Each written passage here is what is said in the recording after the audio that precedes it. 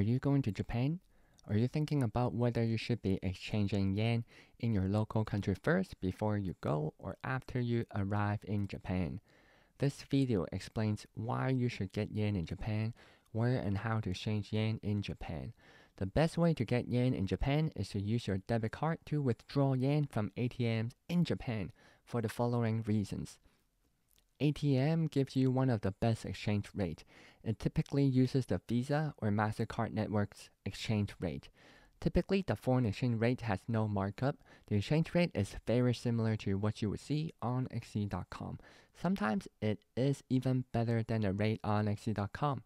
Now that depends on which ATM you use, and we'll get to this in this video. In a local bank in the US like Bank of America, they typically charge you about 5% of conversion fee. ATMs that let you use foreign debit cards are so convenient in Japan that they're everywhere in Tokyo. Let's talk about which ATM you could use. There are many ATMs that you can use to withdraw Japanese yen in Japan with your foreign debit card. The two most convenient ATMs are at 7-Eleven and Family Mart. We'll focus on Japan Post Bank JP Bank ATM inside a Family Mart. I have another video on how to use the 7-Eleven 7 Bank ATM. Check out that video after checking out this one so that you can compare the difference. JP Post Bank can be found in Family Mart's convenience store and of course in Japan Post Bank branches. You won't see JP Post Bank inside some of the Tokyo metro stations or inside some of the department stores. You only see 7 Bank's ATM there. For this example, I went to a Family Mart to withdraw yen using my US debit card. At the front of this Family Mart, it has a sign that says Bank ATM by JP Bank. Let's see how to tell if your debit card would work with this ATM.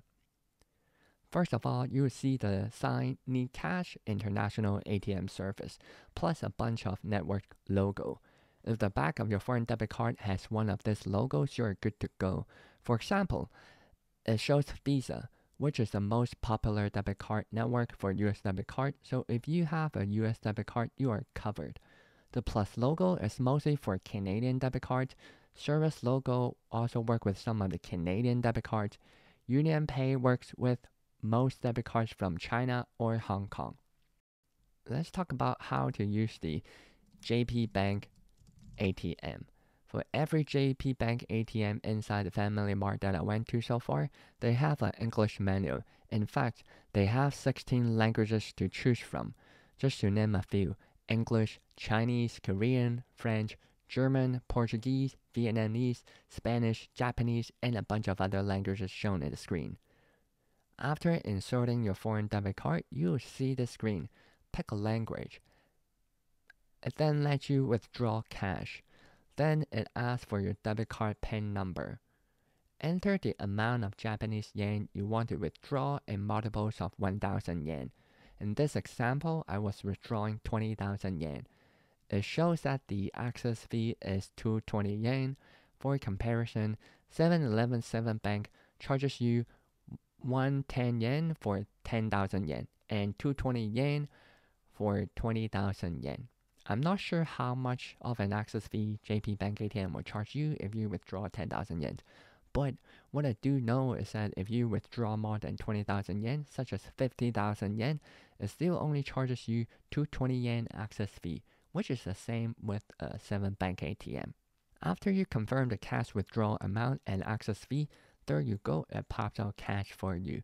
Note that one difference between JP Bank ATM and 7-Eleven ATM is that JP Bank doesn't prompt you the option to withdraw yen based on your home currency. So there's no way it would charge you 3.5% conversion fee like how a JP Bank ATM would if you press the home currency button. So in a way, it's a lower chance for JP Bank to overcharge you in terms of conversion fee. However, I noticed the exchange rate with JP Bank ATM isn't as great as 7 Bank ATM, so I still prefer to use 7 Bank ATM if possible.